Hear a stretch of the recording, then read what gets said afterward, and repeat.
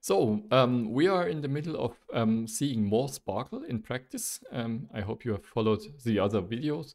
Today I'm going to go beyond the simple patterns that we have explained so far, which are really the core of SPARQL and where we have explained things in a lot of detail, to be honest. And first have a look at the outer level of the query, so to speak, and discuss some very simple but very important features nonetheless of SPARQL, and they will be selection, modifiers, and aggregation. And it will still be a short video. So welcome back. My name is Markus Krutsch. These are the videos on knowledge graphs.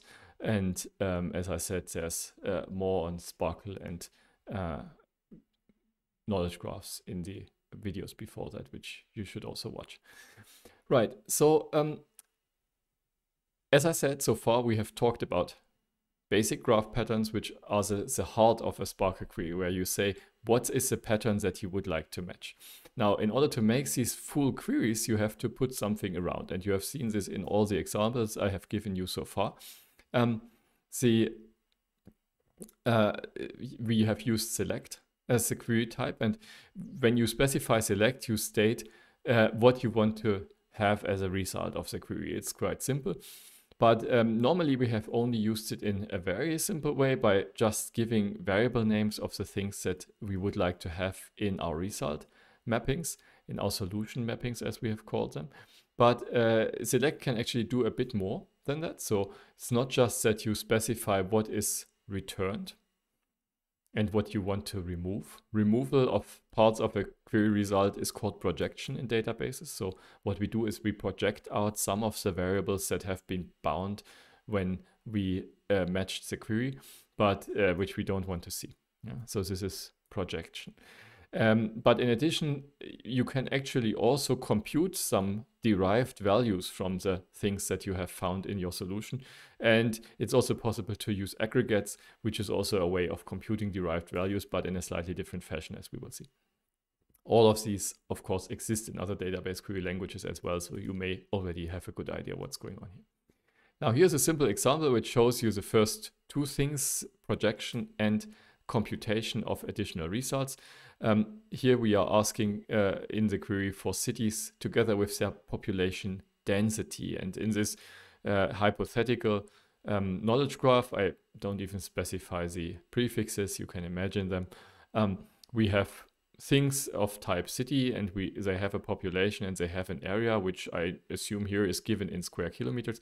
RDF doesn't have a specific way to define the unit of measurement if you have such a quantity. So either you have a fixed unit that is used with every value of the property, as I have suggested here, or you have somehow complex values where the unit and the value are both linked from another auxiliary node that you use to denote the value in the graph. Both encodings are used in practice. So here I assume I know the unit in some way. And what I would then do is I want to select, well, the city first of all. And with every city, I also want to select the result of dividing population by area. And I want this result to be reported as a value for population density. So whenever we return something, we also have to give it a name under which it will appear in the result. City is clear, it is a name for what is bound to city, but for this value, we haven't had a variable yet, so we give it a name here. And this will be the header of the column in the result table, if you like, or the variable that is used in the solution mapping to map to this particular outcome here. Okay, so this is how you can use functions in the computation. Okay, so it should be quite intuitive and easy to use. We will see more examples for this in the exercises again. Now, projection can increase the multiplicity of solutions. This is the second feature that we find that has this ability. Okay, check your knowledge. Have you understood what's going on so far? SPARQL results have multiplicity, so the same result can occur multiple times. We have denoted this by thinking about a multiset of solution mappings. And there was only one case in what I explained so far which could cause multiplicity, and that was the use of blank nodes. That's not true. There was another case, actually. There were also property paths, which I have discussed in my previous video. Okay, so there's two cases. One is the use of blank notes, which give you choices.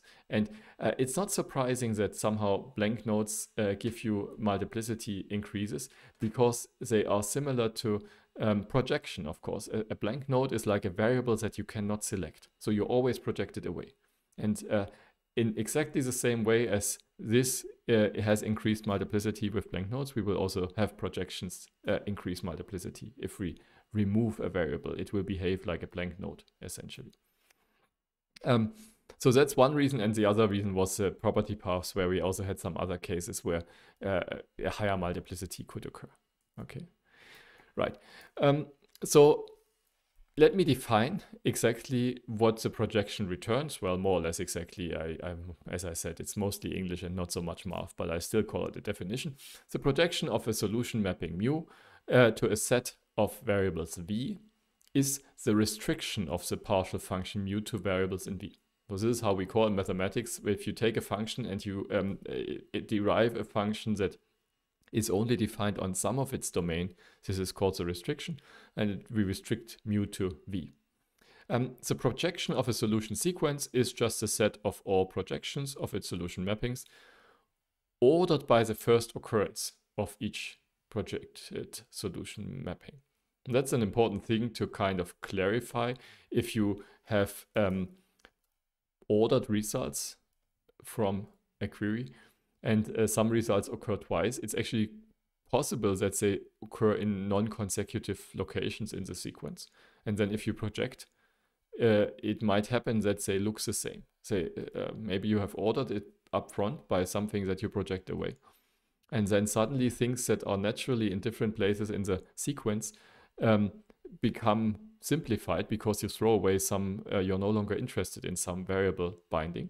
And then the question is, at which position in the list should the result be? Where should the solution be placed? And I define it here to be in the first possible occurrence. And I think this is probably what the standard does, if it defines it at all. The cardinality of a solution mapping mu in a solution omega. So the solution is collection of all the solution mappings. So is the sum of the cardinalities of all mappings nu in omega that project to the same mapping. So the sum of the cardinalities. So if you have a solution where every solution mapping occurs only once, and you project away some parts of it, and this means that because of this projection, several entries now look the same, because essentially when you project, you remove some column of the table. Then of course the cardinality will just be the overall number of things that are the same, because they had cardinality 1 before. But if you start with a solution where some things already occur several times, so they have a higher cardinality, then of course you have to sum up these cardinalities, and that's why it's a sum. So then it could happen that one solution contributes more than one. One solution mapping contributes more than one to the overall cardinality if it already appeared in a higher cardinality. Basically, the definitions that I give here in the formulations I chose, I think it works if additional results are defined by functions or aggregates. So if you have a solution mapping which somehow has values for derived things that you have specified through functions or through or has values for aggregates, it can still be handled in the very same way. So first we add new bindings to the newly defined things, and then we project. And so in this sense, it's always clear what the outcome will be. The keyword distinct is always available in select to remove duplicate solutions, which means that you effectively set the multiplicity of any element of any solution mapping in the solution to 1. Right. So, okay, so this is how this works. Easy peasy. Now, there's another easy and useful set of features that I want to mention, namely the features which allow you to slice or to return slices of your data and to sort them by a certain feature or inside your solution. And sorting is done with the keyword order by. Order by defines the desired order of results. It is put after the where clause. So these so-called solution set modifiers that I have on this slide, they all go after the where clause at the bottom. And order by, in turn, is followed by several expressions. Expressions now is a bit more general. Think variables, so things that you have found in your query you can order by. You could also compute something from the things that you have found in your query and order by that. So this is also allowed. Whether you want to have ascending or descending order is your choice, and you can specify this by using these modifiers with the expression in between the parentheses. Ascending is the default, so you don't have to specify that, but sometimes it's clearer. Now you might ask, why should order by be followed by several expressions rather than just by one? Why don't we just order by one? Well, the reason is that, of course, it could happen that the criterion that you specify as the first criterion, the population number, is the same for several of your solutions. So you have several solution mappings, I should say, not solution, in your solution, which have the same population number. And you order by populations, and the order within this group of same population towns is undefined because they have the same number, so it's not clear what should come first. And for such cases, you can specify in this list of expressions another expression, for example, the label of the city, and could order by the label next. So whenever two cities have the same population, you will order them alphabetically by their name, which makes sense. At least you have some defined output. And in SPARQL, doing this is very easy, and SPARQL is able to order almost everything in some way. So you can order IRIs, you can order strings, you can order numbers, and you can order dates. And what you get is usually what you expect. And in cases where you don't expect anything, like when comparing a date to a string or an IRI to a blank note, you still get something, which is good. So it's not going to blow up on you. It's not going to throw exceptions. It's still giving you a fixed and defined order if you order by certain things, even if the order is not very important. But sometimes it's just important to have a fixed order so that when you ask the same query again and again, you will always get the results in the same sequence, even if there's no natural way of defining how the sequence should look. But you want it to be determined and not depending on random internal data structure optimizations that your database management system might be doing in order to find the solutions. You don't want to leave it to the database management system to order the results, because that could really give you changing results every time you ask, which is true for every database, by the way. It's the same for SQL databases. And a typical beginner's mistake to assume that order is preserved if you don't specify any criterion to order. Limit and offset are also available. They have the obvious meaning. You can define the maximum number of results, and you can shift the first result to be not the first, but some later result, which is important if you want to do windowing in your retrieval. Think internet search engines. You don't get all the results on one page. You get 10 results on your first page, and then you can go to the second, and so on. So this is done with limit and offset. Okay, here's a simple example. Now I'm going to use a SPARQL query which refers to Wikidata. All of these queries have the advantage that you can just go to the Wikidata SPARQL endpoint, the query service that I have introduced to you when I was talking about Wikidata RDF mapping, and be executed. And you can directly play with this and it will work. Disadvantage is I'm using Wikidata identifiers, which are these numeric IDs, so I have to explain what they are. So they are not self-explaining, obviously. I do this by putting comments, which is supported in SPARQL just as in Turtle. So if I want to have the largest cities in Germany rank 6 to 15, then I can do it like this. I'm looking for things that are instance of city. P31 is instance of, Q515 is city. Last time I checked, at least. That was what was used, and I want them to be in Germany, so they should have the country property set to the value Germany, and I want to know about their population. This is property P1082 is the population. I want just to get this because I want to order by this if I want to find the largest cities.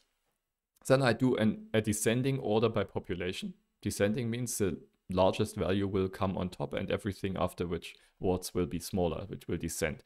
And I put an offset because I only want to see the result starting from rank 6. Offset 0 means I start at rank 1, and so on. So 5 is rank 6. And I want only 10 results, so that's going up to 15. Yeah. Right, so this is how this would work, and you can, as I said, try it online and see what you get. Right. Now, the next thing I want to talk about are groups and aggregates. These are slightly, but only minimally more complicated, I would say, to work with than what I have shown you so far, but it should also be quite easy to follow. So the idea with aggregates is that you compute derived values for your query result, not from a single solution mapping, like I did in my previous example, but from a multi-set of solution mappings. So you take several solution mappings and you compute something based on them. What could you compute from several things? Well, easiest thing, you count them. You want to know how many results there are. A very common thing, and we have even seen examples of this before. But you could also want to find the largest value in a set, or do some other thing to compute the average value of a certain quantities that you have retrieved through querying. So the average age of professors at TU Dresden, for example, based on what we know about them in Wikidata. Yeah, it could be computed. Yeah? Okay, so these are aggregates, and often these go hand in hand with grouping, because in many applications you don't want to aggregate all the results, all the solution mappings in your solution in one step. I mean, you might want to count how many solutions you got overall. This is a typical case where you aggregate everything. But in many other cases, you would like to first group them into smaller blocks and apply the aggregate only on the blocks. So what grouping does is it goes from a solution which consists of many solution mappings, individual mappings, to a solution that consists of groups of solution mappings, where the actual solutions that you can then print for each group are only things where the whole group is agreeing on, only values which are the same for everything in the group, or values that you compute by aggregation. Okay, so these are the two features, and this is also briefly written on this slide again. So I think it's easiest to see this with an example. Again, using Wikidata, finds the 10 most common professions of people born in Dresden. And you can obviously put any cities there, and if you are interested in another city and what Wikidata and Wikipedia knows about this city, you can also try that. So I want to select the job, profession, and I want to know how many people have this job. And this will be the second part here I will explain in a minute. Let's first look at the inner pattern. We are looking for a person who is born in Dresden, P19 Q1731. Yeah? Try another city if you know another city and are interested in it. You know how to find the ID. If not, watch the Wikidata videos. Then we want to get the job of this person. This is occupation property here.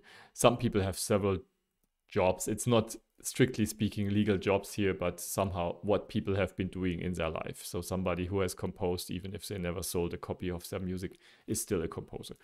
Okay, so this is a bit liberal interpretation of job. And so this gives me all the people with all their jobs. And many people could occur several times here because they are listed with several jobs, several occupations. What I then do is I group by job, which means I form little groups. I split the whole set of solution mappings into many smaller sets, which are formed by based on the job. So if all the things that have the same job go into one group, and I will have as many groups as I have jobs afterwards. Each of the groups agrees on the job, but has different people inside. So at this point, since I grouped here, it is not allowed anymore to select the person, because for one of these groups, the person will not be clear. It will be many people in having one occupation usually. So you cannot select the person anymore because it's not clear what it should be. But you can select the job because it's always the same for all the entries in this group. And in addition, you can count. I count the results here. In this case, I count the distinct persons. They will always be distinct by the construction of this in Wikidata. And the result of this counting, which is the actual aggregation, I will map to a variable called count. By the way, here this as I write lowercase, select I write uppercase. This is not important. In SPARQL, you can freely choose lower or uppercase. It's customary to use a lot of uppercase, but here I have used lowercase. That's also fine.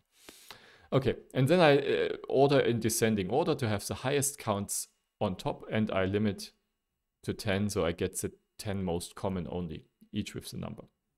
Okay, and so this is how this works. And you can see from the example that you can do really interesting things with this. And depending on the query you get, it might also work without a timeout. But aggregates can also, of course, be quite complicated to compute. Okay, there are several aggregate functions. So this is, again, one of my yellowish slides, which give technical details, mostly for reference. Count is very important. Sum is so-so. It can be important. Average is, I think, fairly practical. Min and max are possible. Sample. This is if you really want to have an example of a person who has that job, because somehow you can't believe who has got this job at all, or can you show me one case where this occurs? Then sample is your function of choice. So this can sample one value for you out of a group, which has different values maybe for a certain variable. And then there's this very special thing which concatenates strings inside a group. I am not entirely sure why we have that. And I mean, it probably has its uses, but then there could be other ways of aggregating, you know, like doing some statistics over the data set could also be a way of aggregating, which we don't have. So I don't know why the working group thought this is so important. But maybe there is a nice reason. Maybe someone knows, write a comment. Okay, so you can always, you can use all of these, say, get one expression as a parameter. It can be just a variable, like if I sum over the populations, which might actually be a meaningful use of sum if you want to know if the populations or what are the total number of people who live in cities or in capitals or whatever. You could do it like this.